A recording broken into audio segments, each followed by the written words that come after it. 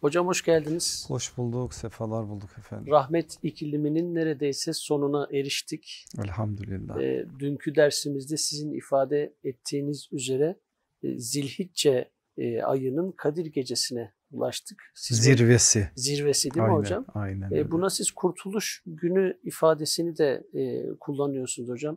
Niye böyle bir ifade kullandınız? Neden bugüne biz Kurtuluş Günü diyoruz hocam? Biz kullanmıyoruz aslında, öyle bir yetkimiz de yok zaten. Kalkar bir güne farklı bir biçimde anlam yüklersek, değer yüklersek, teşvik ve rağbet olsun diye bile bunu yapsak yine de biz haddimizi aşmış oluruz. Netice itibariyle bir günü, bir geceyi, bir mekanı, bir beldeyi kutsal sayacak olan, kutsal ilan edecek olan sadece ve sadece El Kuddüs olan Allah'tır.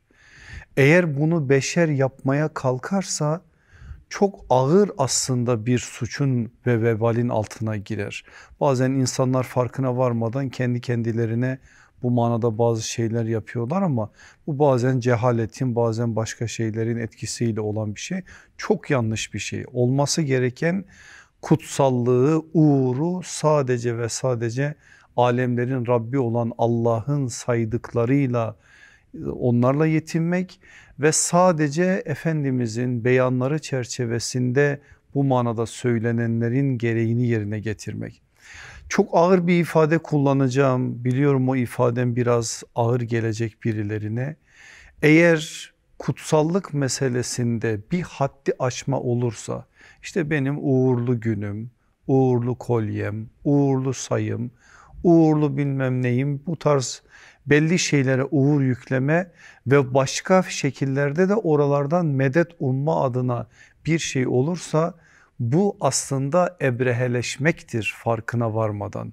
Neden? Ebrehe'nin yaptığını çok iyi biliyoruz. İşte kendisi bir kilise yapıyor. Kabe'nin o cazibesini kıskanıyor ve Kabe'ye insanların yönelişini kendi yaptığı kilisenin üzerine çekmeye çalışıyor. Bir yönüyle kendi yaptığının kutsal sayılmasını istiyor. Aslında Abdülmuttalip, Allah Resulü sallallahu aleyhi ve sellemin dedesi, çok büyük bir ders verdi ona. O ders sadece Ebrehe'ye verilen bir ders değil, bütün ebreheleşmek üzere olanlara verilen bir derstir. O evin sahibi Allah'tır. O evini koruyacak. Kutsal sayarsa Allah böyle sayar işte. Ve Allah'ın kutsal kıldığı bir şey bir başka şeyden değer düşürmez. Mesela diyelim ki biz şimdi biliyoruz ki Kadir gecesi 1000 geceden daha hayırlı, 1000 aydan daha hayırlı bir gecedir. 1000 aydan daha hayırlı Kadir gecesi eğer öyleyse diyebiliyor muyuz ki başka günler ya da geceler hayırsızdır? Ya da biraz sonra Arefe gününün faziletini de konuşacağız. Çok faziletli. Diyebilir misiniz ki Arefe faziletli de diğer günler faziletsizdir? Hayır. Allah kuddüs olarak bir şeye kutsallık verirse başka şeyler değerinden bir şey kaybetmez. Ama o değerli sayılan şey değer kazanmış olur. Dolayısıyla bunu bir kere çok iyi bilelim. Kurtuluş Günü ifadesi Allah Resulü sallallahu aleyhi ve sellemin Cenab-ı Hak'tan, el alim olan Allah'tan aldığı bir bilgiyle söylenmiş olan bir sözdür. Hocam Allah bir şeyi kutsal kılmışsa bu bir belde olur, gece olur, mekan olur, o kutsaldır. Ama şöyle bir anlayış da var hocam, yine konum dışı belki ama geceye, güne, mekana anlam katar o insanın o anki amelidir, davranışıdır diye bir anlayış da var hocam. Buna ne diyorsunuz hocam? O ayrı bir mesele. Mesela insan yaptığı güzelliğiyle, yaptığı iyi bir amelle, salih bir amelle farklı bir anlam kazanır ve kendisi o anlamı kazandığı gibi anlam da kazandırtır. Ama şu gün kutsaldır, şu gün mübarektir, şu belde mübarektir, şu gece farklı bir gecedir diyebilme hakkına sahip değildir beşer. Bunu bir kere çok iyi bilelim. Şimdi Arefe gününün kutsiyetiyle alakalı neden Kurtuluş Günü diye isimlendirdik? Onun dayanağını söyleyelim. Ayşe annemiz Allah Resulü sallallahu aleyhi ve sellem'den bize naklediyor, bir Müslim hadisidir bu. Diyor ki sallallahu aleyhi ve sellem Efendimiz, Allah hiçbir günde Arefe günündeki kadar bir kulu ateşten azat etmez. Azat günü, berat günü, kurtuluş günü. Ve en fazla hangi günde? Arefe gününde. Niye kurtuluş günü? Bakın dayanağını, nebevi anlamda dayanağını söylüyoruz. Hadis devam ediyor. Allah Resulü sallallahu aleyhi ve sellem diyor ki Allah mahlukata rahmetiyle yaklaşır ve onlarla meleklere karşı iftihar eder. Meleklere karşı övünür, işte benim kullarım diyerek Adem oğullarını gösterir ve meleklere der ki bunlar ne istiyorlar? Nedir bunların talepleri? İstedikleri onlara verilsin. Dolayısıyla böyle bir günden bahsediyoruz. Arefe'den bahsettiğimizde.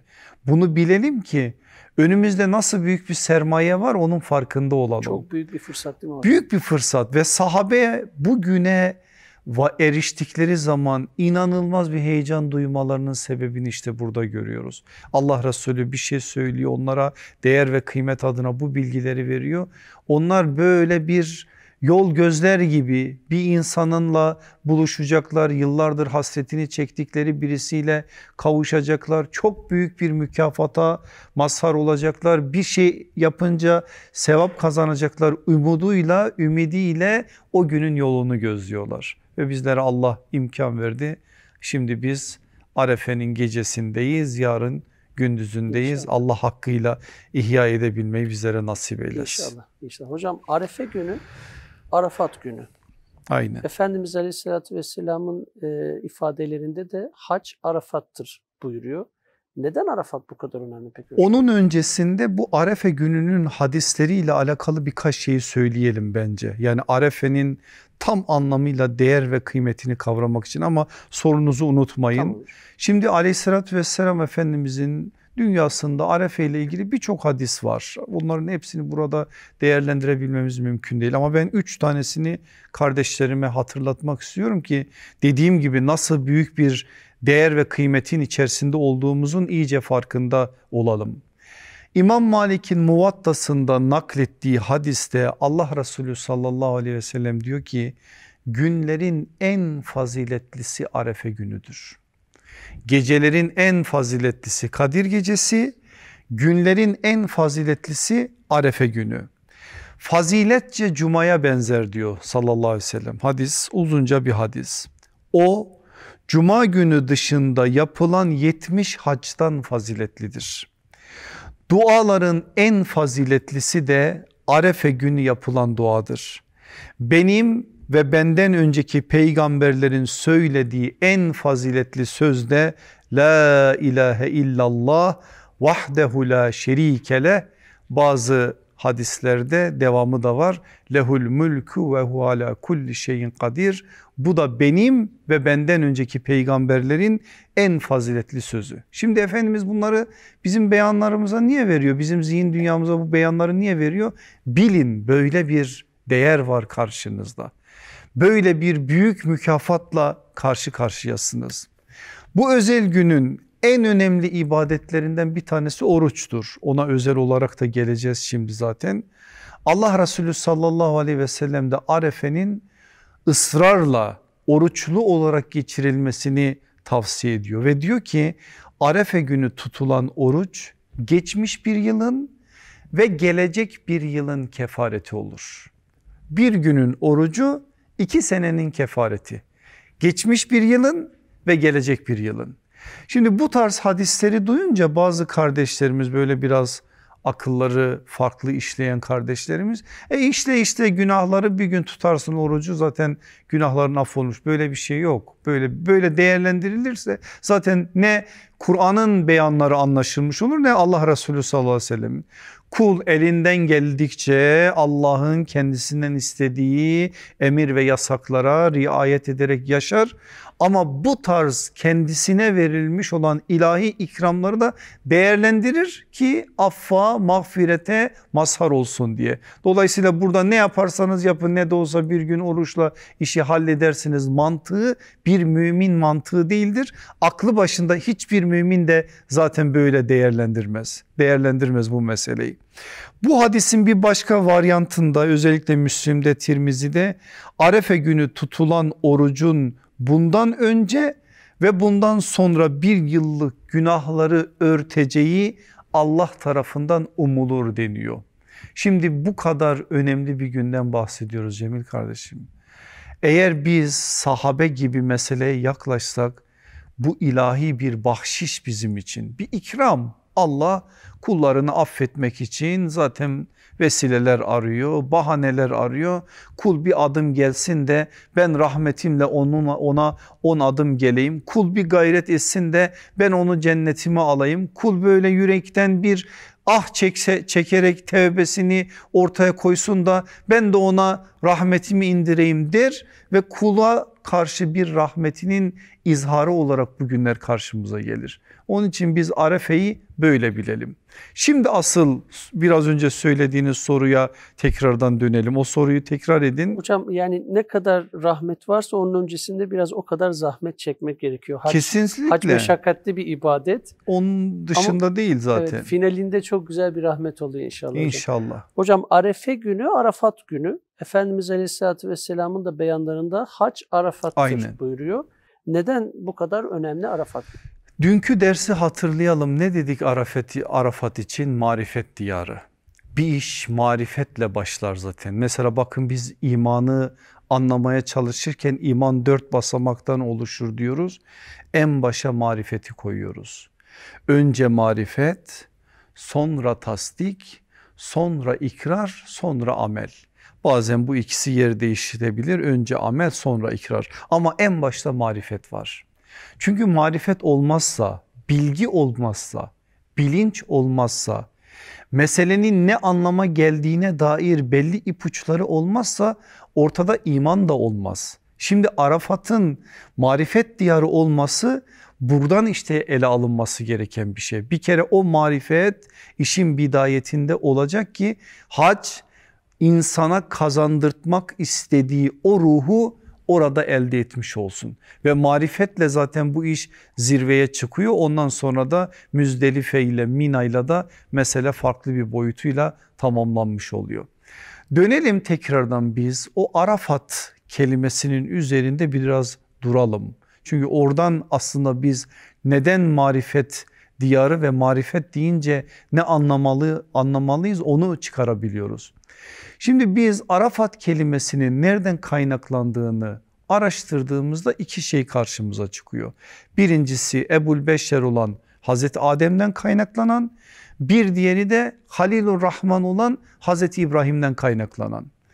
Hazreti Adem dünyaya gönderildiği zaman, cennetten dünyaya indirildiği zaman kendisi Hindistan bölgesine, anamız olan Hazreti Havva ise Cidde'ye, ki Cidde kelimesi ceddetün nine olarak isimlendirilmesi de oradan oraya. Sonra arıyorlar birbirlerini ve yıllar süren bir arayış. O arayış Arafat'ta Cebelur Rahme'de, yani rahmet tepesinde, çünkü orada bir rahmet tecelli ediyor. O rahmet tepesinde nihayete eriyor ve birbirlerini o tepenin üzerinde görüp tanıdıkları için tanışma anlamında Arafat kelimesi ortaya çıkıyor. Birbirlerini orada tanıdıkları, birbirlerine orada buluştukları için. Dolayısıyla insan hakikati arıyorsa ve hakikatle buluşuyorsa aslında Arafat'la buluşuyor. Orada bir hakikat var ve Adem Aleyhisselam'ın üzerinden verilen mesaj bu. Ve Arafat kelimesinin ilk kez kullanılmasına ait kaynaklarda geçen bilgi o. İkincisi ise Hazreti İbrahim'den, onu da biliyoruz zaten. Cebrail Aleyhisselam haccın menasiklerini öğretiyor. En son tekrardan Arafat'a geliyor ve Cebrail Aleyhisselam soruyor Hazreti İbrahim'e. Hel arafte İbrahim, anladın mı, kavradın mı bunları? Hazreti İbrahim de naam araftu diyor. Evet anladım diyor. İşte oradaki o konuşmadan kaynaklanan o ismin verildiği söyleniyor. İster Hazreti Adem'den olsun, ister Hazreti İbrahim'den olsun bir arayış, arayışın arkasında da bir elde edişle alakalı bir şey var.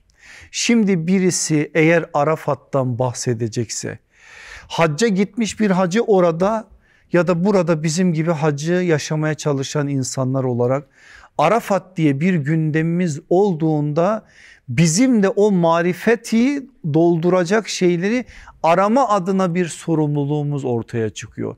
Peki insan neyi aramalı ve neyi bulmalı? Bulduktan sonra da neyi aslında bu manada tam olarak tesis etmeli? Asıl önemli olan bu. Zaten biz bu bilinçle eğer Arafatlarımızı ihya etsek, İnanın ki hacda kazandığımız o güzelliği dünyanın dört bir tarafına yaymış oluruz. Düşünebiliyor musunuz? Bu sene mahrumuz biz ama her sene 2,5 milyon 3 milyon insan Arafat'ta mayalanıyor. Neyle mayalanıyor? Marifetle mayalanıyor. Arafat'ta mayalanan o insanlar sonra dünyanın dört bir tarafına maya olarak dağılıyor. Arafat'ta gerçekten mayalanan gittiği her yeri mayalar. Mayalayabiliyor muyuz?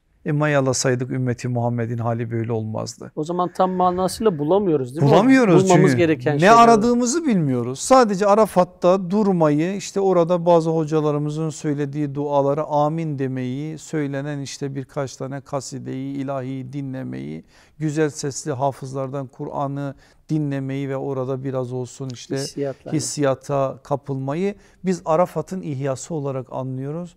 Bu değil işte. Asıl mesele orada marifet elde etmek. Neleri bulmamız gerekiyordu hocam? Bulmamız gereken şeyler aslında kurmamız gereken bağlar. Ve biz 4 bağı kurmakla mükellefiz. Kendi nefsimizle olan bağ, yaratıcımız, Halık'ımız olan Rabbimiz ile kurmamız gereken bağ, hem cinslerimiz, başka insanlarla kurmamız gereken bağ, kainatla, evrenle, eşyayla kurmamız gereken bağ. Bu 4 tane bağdır aslında bize istenen ve bunlar kurulduğu oranda ancak marifet tam anlamıyla gerçekleşmiş olur. Biz eğer kendimizle bir bağ kurmak mükellefiyetimiz varsa eksene irade kavramını koyarak bu meseleyi anlamamız gerekiyor. İradenin hakkı verilmeden bir insan kendisiyle doğru bir bağ kuramaz. Rabbimizle kuracağımız bağın eksenine koyacağımız kavramın adı ihsandır. Allah için %100 hiçbir şey karıştırmadan sadece ve sadece Allah'ı görüyormuşçasına ona kulluk etmenin anlamı ki Allah Resulü'nün tarifi bu, biliyorsunuz. Başka insanlarla kuracağımız bağda eksene koyacağımız kavramın adı İsa'dır. Yani bir başkasını kendi nefsimize tercih etmek. Kolay bir şey değil ama olması gereken bu. Eşyayla, kainatla kurmamız gereken bağın eksenine koyacağımız kavramın adı ise ikramdır. Allah bize her şeyi nimet olarak vermiş. Biz ikram kavramının üzerinden değerlendirirsek ağaçla, çiçekle, böcekle, hayvanla, havayla, yıldızla, ayla hep bambaşka bir münasebet kurarız. Her şeyi okunmayı bekleyen bir kitap olarak anlarız. Her şeyin bir ayet ve bir nimet olduğunun farkında oluruz ve ona göre bir bağ kurarız.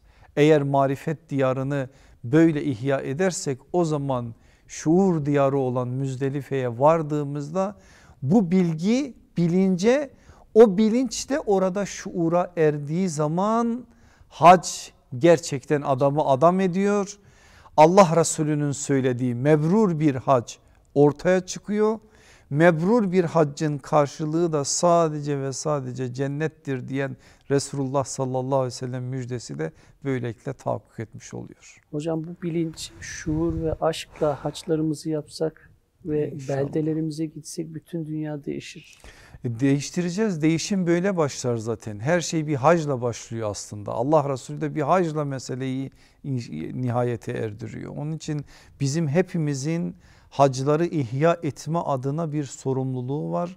Eğer bu ümmetin kaybettiği değerlere yeniden kazanmasını istiyorsak, böyle bir hedefimiz, arzumuz varsa bilmemiz gerekiyor ki orası bu işin mayasıdır. Maya bozulduğu için bugün ümmeti Muhammed bu halde. Önce o mayanın doğru tutması, doğru oluşması gerekiyor. Böyle de bir sorumluluğumuz var. Son sorumuza geliyoruz hocam, bugünkü programımızla alakalı. Şimdi Zilhicce gecelerinin başından belli biz aslında oradaymışız gibi orayı yaşama adına bazı bilgiler veriyorsunuz. O heyecanı yaşatmaya çalışıyorsunuz bize. Haçta olmayan bizler Arefe gününü nasıl ihya etmeliyiz? Bugünün ihyasına yönelik özel ibadetler, özel yapılması gereken şeyler nelerdir hocam? İnşallah yarınki dua programımızda biraz Aleyhisselatü Vesselam Efendimizin Arafat'ıyla alakalı da bilgiler vereceğiz. Orada da göreceğiz bir şeyi. Bakın Arafat'ta duaya yer açmak için Cenab-ı Hak namazların bile birleştirilmesini istiyor. Arafat'ın en büyük ameli, ibadeti dua. Arafat'ın dua olduğu gibi Arefe'nin de dua. Ama bu dua meselesi istenilen düzeyde değil, bizim karşılığımızda, dünyamızda karşılığını tam bulmuyor. Neden hocam? Tabii zannediyoruz ki işte dua bilindik sözleri tekrar edip durmak ya da işte o anda bir şey geldi aklımıza, onu Rabbimizden istemek. Böyle değil. Bir dua edebilmesi için bir insana gerçekten samimi, yürekten bu yakarışını ortaya koyabilmesi için sahabeden öğreniyoruz. Onlar da Allah Resulü sallallahu aleyhi ve sellem'den öğrendiler. Önce çok ciddi bir istiğfar gerekir. İstiğfar olmadan dua olmaz. Önce bir günahlarını ortaya koyar bir insan. Hakiki bir tevbe eder.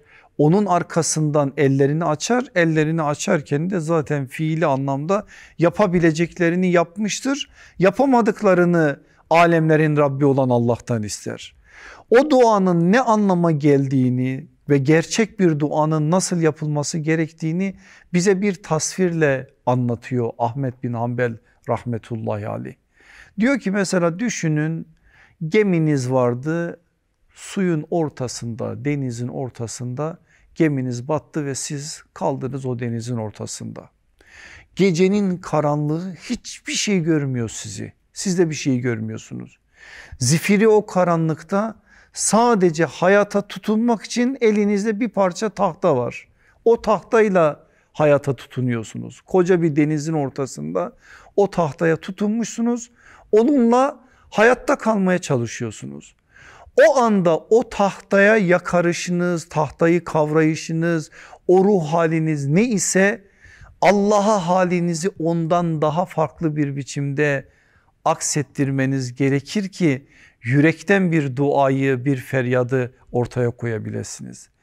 Sen dilden bir şeyler söylüyorsun, zihninde başka bir şeyler var. Dilin bir şeylere amin diyor, onun ne olduğunu tam olarak kavramadan bunu söylüyorsun. Bu tarz şeylerin tamamını ortaya koyduğunuz zaman asıl olması gereken şey ne? O feryadın tam olarak yapılmasıdır. Eğer bu oluyorsa oluyor. Dua dediğiniz şey ancak böyle gerçekleşir. İşte Ahmed bin Hanbel'in bize söylediği aslında ortaya bir şey söylüyor, bir şey tarif ediyor. Şimdi böyle bir dua olduğu zaman Allah Resulü'nün dua ibadetin beynidir cümlesinin anlamı var. Eğer biz bunu anlarsak o zaman Allah katındaki değerimizin duayla anlaşılması gerektiğine dair o önemli buyruğu öğrenmiş oluruz. Onun için dua dediğimizde bütün bunların hepsini anlamamız gerekiyor. Şimdi Arafat'ta da Arefe gününde de en önemli ibadet dua. Ne yaptık? Önce istiğfar dedik, arkasından dua dedik. Öğrendik mi biraz önce Arefe'nin en önemli ibadetlerinden bir tanesinde oruç olduğunu? Muhakkak bunun yerine getirilmesi lazım. Ciddi bir mazereti olmayan kardeşlerimiz bakın o kadar önemli ki bu önemli ibadetten ve bu önemli sevaptan mahrum olmamaları gerekiyor. Mesele anlaşılsın diye bir örnek vermek istiyorum. Medine'nin bir sıcak günüdür, belki Temmuz'a belki Ağustos'a denk gelmiştir. Ayşe annemiz de o gün Arefe günüdür, oruçtur. Yanına kardeş Abdurrahman giriyor. Bakıyor ki o kadar bitkin, o kadar zor bir halde, yanındakiler de biraz rahatlasınlar diye üzerine böyle su püskürtüyorlar. Diyor ki kardeşine, Ayşe diyor ya bu kadar zorlama kendini. Nafile bir ibadettir, oruçtur, boz sonra yine tutarsın diyor. Hayır diyor. Bir bilseniz Allah Resulü sallallahu aleyhi ve sellem ne dedi? Bir bilseniz Aleyhissalatü vesselam Efendimiz Arefe gününün orucuyla alakalı bize neler neler tavsiye etti. Bir bilseniz deyip Ayşe anamız Allah Resulü'nden duyduğu cümleleri söylüyor. Onun için madem Allah bizlere ömür verdi, imkan verdi, sağlığımız da el veriyorsa böyle bir sevaptan mahrum olmamamız gerekiyor. Ben bütün kardeşlerime hasseten şöyle bir ricada bulunmak istiyorum. Sadece kendimizin salih amelleri işlemesi yetmez. Başkalarına da bu noktada vesile olmamız gerekiyor. Ne olur Arefe günü, işte bakın değer ve kıymetini bu kadar söyledik. Sarılalım telefonlara, her birimiz en az 10 kişiyi, kardeşim yarın Arefe'dir, Arefe gününün orucuyla alakalı da Allah Resulü şöyle bir şey söylemiştir. Sakın bundan gafil olma, bak bu günü güzel geçir, şöyle yap böyle yap. Çoluk çocuğumuzu da bu işin heyecanına dahil ederek, komşularımızı, akrabalarımızı, arkadaşlarımızı bu güzel güne dahil ederek bir başka bir biçimde bu hayrın yayılmasını sağlamamız gerekiyor. Şimdi biz istiğfar dedik en başta, dua dedik, oruç dedik. Dua ile oruç yan yana geldiğinde bir şey aklımıza gelmesi gerekiyor. Eğer oruç tuttuksa ne olacak? Bir iftar vakti olacak ve iftar sofrasına bir araya geleceğiz. Hem Arefe olacak günlerden, hem o gün gerçekten dua adına Allah Resulü'nün bir sürü söylediği söz karşımızda olacak. Hem de biz oruçlu olacağız ve iftar anında olacağız. Yapacağımız en önemli ibadet yine orada dua olacak. Elimizden geldiğince o iftar sofrasında 5 dakika 10 dakika neyse o dua Rabbimize niyazımızı ortaya koymalı. Ailemizle beraber, orada bulunan bütün fertlerle, belki son birkaç dakikasını da evin en küçüğüne havale ederek günahsız bir ağızdan hadi oğlum kızım duayı sen et deyip Allah'ım bizi affet diye dediği bir cümle bize yetecek belki. Yani onun için öyle çok süslü cümleler kurmaya gerek yok. Allah'ım sen bizi cennetine koy desin bir yavrumuz. Biz de ona amin diyelim. Bundan daha güzel bir dua yok. Onun için dua samimiyetle yapılan bir şeydir ve biz o samimiyetle yürekten yapılan duayı, eğer iftar anındaki duaların icabet anıdır malum, orada yaptığımız zaman inşallah Rabbimizin icabetine vesile olacak. Şimdi bunların hepsini söylüyoruz. Bakın bir daha tekrar edelim. İstiğfar dedik, dua dedik, oruç dedik. Dördüncüsü nedir biliyor musunuz Cemil kardeşim? İnfaktır. Ne olursa olsun, mesela biz Zilhicce'nin başından beri infaka teşvik ettik zaten, ilk programımızda da söyledik, infak adına özel bir program da yaptık. Ama bizim Arefe günü özel bir infakımız olmalı, özel, az çok fark etmez. O gün madem böyle bir sevap borsası var ortada, sevaplar katlanarak karşılık buluyor, o günde infak adına bir şey olmalı. Beşincisi nedir? Elimizden geldiğince dünya kelamı etmemektir. Dilimizi, aklımızı, zihnimizi tesbihle, tekbirle, tehlil ile çoğaltmaktır. Tekbirle çoğaltmaktır. Şimdi yarın sabah Arefe gününün ilk sabah namazı ne olacak? Sabah namazıyla beraber başlayacak teşrik tekbirleri. Ne zamana kadar? 4. günün ikindiye kadar. Tam 23 vakitte biz teşrik tekbiri getireceğiz ve Hanefiler için vacip olan bir emir bu. Dolayısıyla bunu asla ihmal etmeyeceğiz ama sadece onunla değil, farz namazlarını kıldıktan sonra biliyorsunuz teşrik tekbirleri getiriliyor. Bir bereket olsun diye şimdi beraberce de getiririz inşallah. Netice itibariyle 4. günün ikindiye kadar devam edecek. Ama biz özellikle Arafe'de madem sabah namazıyla birlikte teşrik tekbirlerine de başlayacağız. O gün gün batımına kadar, o günün gecesinden sabah Kurban Bayramı'na kadar dilimizde başka bir şey olmayacak. Allahu Ekber diyeceğiz, Elhamdülillah diyeceğiz, Subhanallah diyeceğiz. Bildiğimiz evrat ve eskarı dile getireceğiz. Bir gün olsun dilimizi kötü şeylerden koruyacağız. İtikaf gibi mi hocam? Aynen itikaf gibi. Bir gün olsun sadece ve sadece bunu söyleyeceğiz. Mesela selef salihinde, büyüklerimiz selef alimlerimizde o gün için böyle bir şey var. Yani bir şey isteyeceklerse bile elhamdülillah, subhanallah diyerek istiyor. Yani sırf dünya kelamı etmeme adına. Bu bir terbiyedir aslında ve bu her an, her nefeste bile netice itibariyle sevap kazanma adına bir berekettir. Beraberce söyleyelim teşrik tekbiri. İstiğfar, dua, oruç, infak ve tesbih. İnfak da sadece kendimiz için değil mi hocam? Etrafımız için. Herkes için ne kadarının nasıl yapılabilirse. Eyvallah. Buyurun. Allahu Ekber, Allahu Ekber. La ilahe illallah, Allahu Ekber. Allahu Ekber ve lillahil hamd. Allah şuurlu bir biçimde, bilinçli bir biçimde bu tekbiratı yapabilmeyi ve bunun gereklerini de yerine getirebilmeyi bizlere nasip eylesin. Amin inşallah. Allahu Ekber sözü o kadar büyük bir söz ki biz ezanda söylüyoruz, iftitah tekbirinde Namazda söylüyoruz. Tekbir diye birisi bağırınca biz icabet edip söylüyoruz ama bu sözü çok da bilerek söylemiyoruz. Bir bilsek bu sözün tam olarak anlamını, biz o manada ne söylediğimizin farkında olarak söylesek, bir Müslüman için Allahu Ekber sözü hiçbir şeyle mukayese edilmeyecek kadar bu manada ağır ve büyük bir sözdür. İnşallah bu Arefe günü böyle bir güzelliğin de anlaşılmasına vesile olsun. Son bir şeyi söyleyip sözümüzü bitirmiş olalım. İnşallah yarın dua programında kardeşlerimizle baş başa geleceğiz tekrardan. Hazreti Ömer'in hilafet günlerinde Yahudi alimlerden bir tanesi Ömer'in karşısına geçiyor radıyallahu anh.